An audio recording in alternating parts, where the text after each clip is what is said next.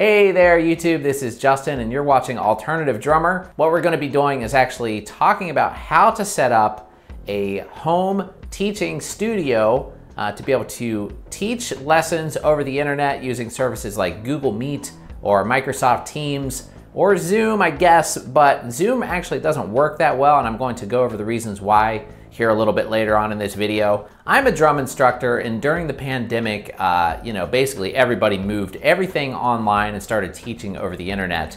And I was doing this as well, and I had a few different setups, but I really wanted to configure something that I thought worked really well and gave the best quality lessons to my students who were paying me money to teach them over the internet. I devised this system. I'm sure there's other ways to do this, but this is basically just how I did it. And when I was devising this system, I had a few different requirements in mind. One of them was I wanted to have multiple cameras. I didn't just want one single camera like you're looking at right here. I wanted to be able to switch the view to show my foot and see what my bass drum pedal was doing, also to have an overhead view, which is also very helpful. And I wanted, my face to be in camera as well. And I wanted a way to be able to switch between those. And I wanted high quality sound, and I wanted to be able to see my student, good enough to where I could tell what they were playing. So basically through trial and error, I came up with this system, and you could actually use this same setup for online streaming. Like if you want to stream your drums over YouTube or Twitch or something like that, this system will work just as well for that. And in fact, I do that too sometimes with this same exact setup. The primary focus of this video is going to be for other drum instructors. Speaking of that, if you're interested in taking online lessons with me, you can email me at alternativedrummer@outlook.com and I'll reply with rates and availability. So anyway, let's go ahead and get started with this video. So basically I'm breaking this video up into two parts. The first part is the hardware you're gonna need. The second part is the software you're gonna need and how to configure it. So first off, let's talk about hardware. So the first thing you're going to need is electronic drums.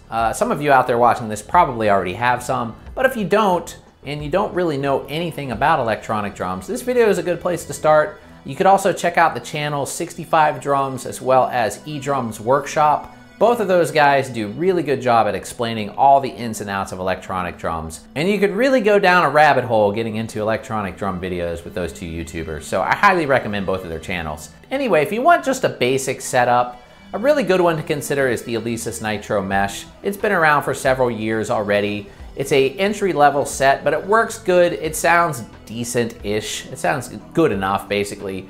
And the trigger response is good. They're very inexpensive and they don't take up a lot of room. So the Alesis Nitro Mesh is a good option. Another good option would be the Yamaha DTX 6K series. These are only about $999, which I know is kind of expensive, but compared to some of the other options out there, that's pretty cheap. And it gives you a really, really fantastic drum module and all the basic components you will need to start with your electronic drum set. Aside from that, basically any option from Roland is going to be a good one. Their drums can get quite expensive, so keep that in mind when you're shopping around. All right, next up, and probably the most important thing aside from the drums themselves, is you're going to need a decently fast computer, a pretty powerful computer. I'm doing this tutorial with a MacBook Pro, which is from 2015. So mine actually isn't like a super powerful, powerhouse of a computer, but it's pretty good. MacBooks are pretty powerful in general. Gaming PCs work really well because they have dedicated video cards. Anything that has a dedicated video card in general will give you a better performance in OBS, which is the software we're going to be using. So keep that in mind. You don't want to be using a really, really old PC. It's just not going to perform very well, though it could be done if you lowered your resolution low enough and set your settings low enough, which will hurt the quality a little bit, but if it's all you have, you could actually do that. But if you can get a powerful computer, I highly recommend doing so. Next on the list are webcams. Now you can use your internal webcam on your computer. However, it's really best to have multiple cameras in my opinion, and ones that I really like a lot are by the company Spadal or Speedal. I don't really know how to pronounce it, but I found them on Amazon. They are wide angle cameras, which is very nice because it captures a lot of the drums, and you'll see a little bit later on what that actually looks like. I'll show you the cameras. And they're very inexpensive. They're only about 40 bucks, and they seem to work on all platforms such as Windows, Linux, and Mac OS. So the Spadal webcams are really good. I'll post a link down below to those where you can pick them up for yourself. There will also be a full write-up on my website, alternativedrummer.com, that features all of this stuff in detail. So if you'd rather just read a document about how to do all this, you could check that out down below too. In addition to webcams, you're also going to need something to mount those webcams on, such as tripods and stands. One thing that I have that I really like is this really cool laptop stand that I picked up from Amazon. It not only holds my laptop, it also has this gooseneck camera mount on it, or phone mount, that you can attach a webcam or a phone to. So that actually comes in really handy, and that takes care of one of my tripod needs. One of the other webcam holders that I'm using is actually this little adapter that I found on Amazon that allows me to use a standard microphone stand, and it just screws on the end of the microphone stand, so I can basically use a fully extended boom microphone stand with the camera mounted to that, where I could place it above my drums and get a nice overhead view. And finally, the last camera mount that I'm using is this clamp mount that I basically just have clamped onto one of my floor tom legs, and it's holding the webcam. And that way I can get a nice view of my foot that the students can see when I'm playing the drums. Yep, I'm suddenly wearing a hat now. So the next thing you're probably gonna need is a USB mixer or an audio interface. I actually keep going back and forth on what I'm using in this setup. Sometimes I have a mixer there. At the moment I have an audio interface. It's just a PreSonus i2, I think is what it's called, audio interface, which is just a 2-channel audio interface. So what I have to do is actually bridge my drum module connection to a mono signal and then have one input left over for my microphone while I'm teaching. If I'm just streaming, then I can have both channels plugged in to the audio interface for the drum, so it'll be in stereo. However, being in mono for teaching really doesn't make a big difference because most of the chat apps are in mono anyways, so it's not really gonna make that big of a difference if you only have 2 channels. Most drum sets have a mono output if you just use one of the outputs on the drum module. However, mine is an ATV and it actually doesn't do that. It's always in stereo. So basically what I have to do is send both the lines out into a little adapter that combines both signals and then plug it into my audio interface into channel 2. Another option to consider are some Behringer mixers and other things like that. As long as you have a USB connection and is compatible with your computer, most USB mixers will work for this application. I'll post some links down below where you can check them out and give you some ideas, as well as the document that I talked about before at alternativedrummer.com. I'll have more of them there that you can check out as well. Also, you're gonna need some headphones. So headphones are very important. There's a lot of them out there. The ones that I'm using right now is this pair of Samson headphones that I actually really like. I'll post a link to these down below as well as some other options on my website. Then lastly, as far as the hardware goes, you're going to need a microphone. The microphones I like to use while teaching are headset mics. That way I don't have to hold a microphone. I don't have to have a microphone stand that I'm hitting while I'm playing the drums. I just put the headset mic on and it's, you know, basically easy to use and sounds pretty good. So I'll post a link to some of those down below. They're very affordable these days. Now, for certain mixers, there's actually a Behringer mixer that I posted a link to on my website that has a headset microphone input on it. So that's actually pretty cool. And I'm actually considering buying one of those mixers myself. That way I could use like a gaming headset, which would have headphones and a microphone combined in one device, which would save me from having to use 2 different things. Sometimes the headset microphone can get in the way a little bit of the headphones, but I can usually make it work. Yep, wearing a hat again. Okay, so let's go ahead and show you how to hook all this stuff up. Okay, let's talk about everything and how it's hooked up here. So here is the seat behind my drums. Here's my drum module, my ATV XD3. And down below here on this laptop stand, I actually have this accessory tray. And this came with this, something I forgot to mention before. But that's really nice. Another good reason to buy this particular tray. It comes with this accessory stand. So I have my audio interface right here. So my drums are running out from the output of the drum module and basically bridge the 2 connections together like I was saying right here and plugged into input number 2 on my audio interface. Input number 1, I have my wireless headset microphone, which is that, and here's the other end of that right here. So that way I have both my mic and my drums plugged into the interface. And then if we go up here to the laptop, you can see that I have OBS open and it's already switching, as you can see. And I'm going to go into a screen capture here in a little bit and show you how to set all this stuff up so you don't have to look through the camcorder view. But this is basically, this is set up right here. And then if we go over to the drums, we have a camera up above right there. And then we have one down here for my foot, for my pedal. And then we also have another one here on this gooseneck that's part of this laptop stand. And MacBooks notoriously have very few ports on them, and mine is no exception. It only has 2 USB ports. The new ones have USB-C, but mine actually has standard USB ports on it. But as you can see here, I only have one plugged in there. This is for all the webcams. And on the other side, I have my audio interface plugged in. Now, how am I getting all these webcams plugged in? With a hub. So let me show you how I have that set up. Okay, so the USB hub, I actually just glued to the bottom of this stand right here. And so I just have all the cameras plugged in right there, and it just keeps it neat and out of the way. So that's pretty nice. And as you can see here, if I go over here, I have the audio interface down in this little accessory tray. And then this is actually something really cool right here. If you don't have Bluetooth in your drum module, like I don't, you can buy one of these, which is a little Bluetooth audio adapter. These are basically made for cars, so you can play your phone through your car speakers. So you just plug this into the audio input jack on the back of your module, and then if you want to play along to something on Bluetooth, all you have to do is turn this on, and then pair it to your phone, and then you can play Bluetooth. And what's nice about that is that's just going to route into OBS with everything else from the drum, so you don't have to worry about hooking up any audio device into OBS. It's already mixed in through your drum module, so that's all taken care of there. Okay, you can see that I have OBS open here, and sorry if there's a little delay in my voice, but doing the screen capture at the same time as all this is pretty heavy load on this older MacBook. But anyway, let's go ahead and here to settings. So let's just click here. And the first thing you're going to want to do is check your stream settings. Now this really has nothing to do with the teaching aspect, you know, chatting. But if you do want to stream to YouTube or Twitch, you're going to set that up here. And you just select your service from this drop-down list, and then which server, you know, just keep it on primary.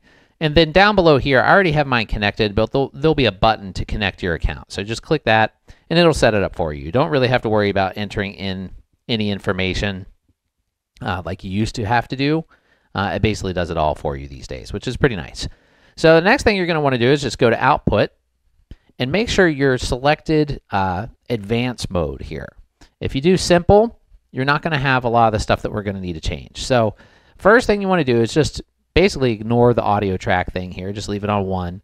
But the encoder, this is actually very important. So what you want to do is make sure you have a hardware encoder selected. You can see here I have 3 in my list. I have Apple VT-H264 hardware encoder, software encoder, and then just X264. The difference is a hardware encoder uses your video card to process, or to basically, to process the video while it's streaming or recording. And this is good because it doesn't wear on your CPU usage, and it leaves your computer resources open to do other things. So this is actually very important. If you have a computer that has an external video card, or a dedicated graphics card rather, you will have this option. Most MacBooks will have VT-H264 hardware encoder, and if you have a PC, you may see something that says NVIDIA NVENC encoder or an AMD hardware encoder. If you only have H264, you'll just have to deal with that and probably set your settings a lot lower to make it work. But if you have a hardware encoder, then you should be good to go to use the standard settings. So basically, I have mine set up to stream at 720p, and in order to do that, what you want to do is have your bitrate set at 2500 kbps. If you're doing full HD, then you're going to want to have that set to 5000 kbps. You also want to have your keyframe set to 2. I don't know why, but everybody says to do that, so I did it, and it seems to be good. Okay, so next let's go over to recording. This is if you want to record your OBS sessions. And basically, I just have it set up the same as I did before. And now I don't have rescale output selected because you'll see why here in a minute. If we go down here to video, I already have my video base canvas and output resolution set to 720p. So basically, everything is just recording and streaming at 720p. So that's good for my system. If you have a weaker system, then you may want to set this lower. What you could do is just go down here and set this down to one of these other numbers. And in fact, I actually have two profiles set up. You'll see. Let me close this. Let's go here. OK.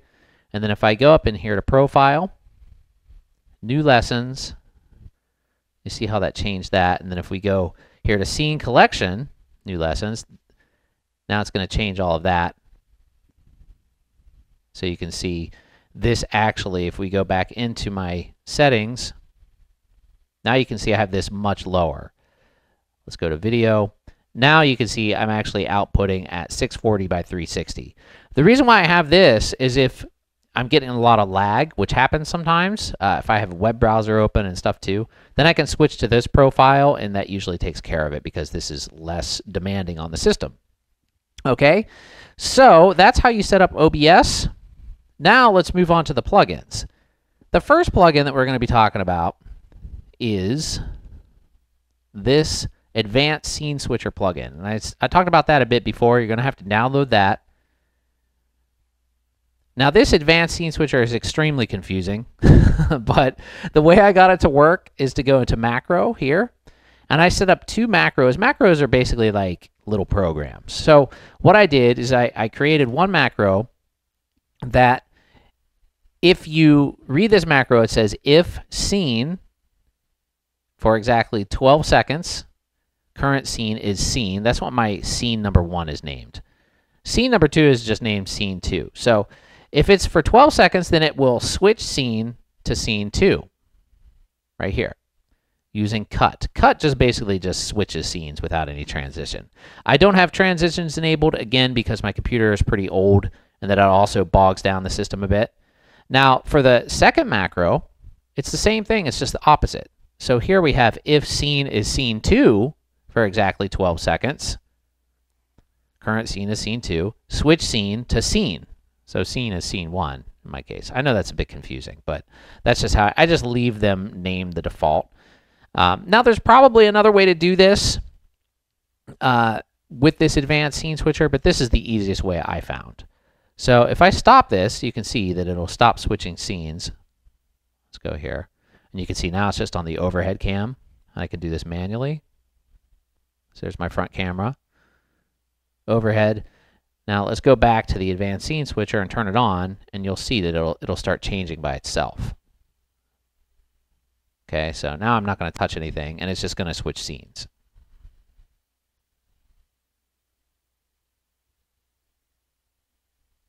After 12. There it goes. Okay, so that's how you use that.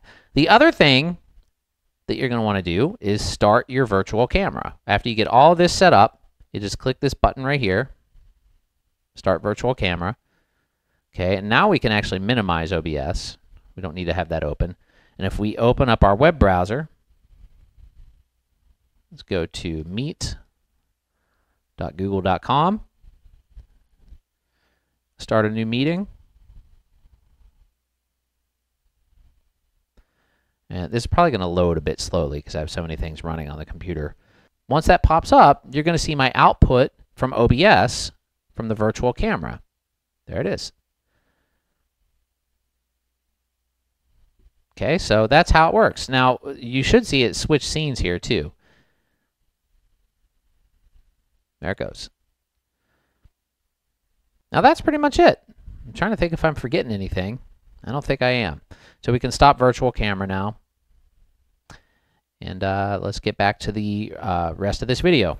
All right, that's going to be all for this video, everybody. Thanks for watching. Don't forget to click like and subscribe if you found this video helpful and educational. Leave a comment down below. Do you do a setup like this? What do you use? Give me some details. I'm curious to know what all of you guys out there are doing. Anyway, thanks for watching, everybody. Don't forget to like and subscribe, and I'll see you all really soon. Have a great day. Later.